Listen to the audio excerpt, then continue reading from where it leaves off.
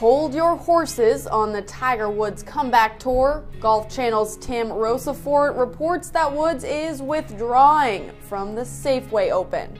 The event, which is set to open on October 10th, was the start to what many people thought would be the return of Woods as a star.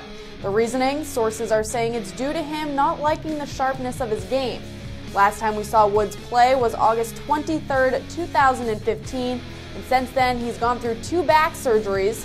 Up next on his schedule is the Turkish Airline Open, which kicks off on November 3rd.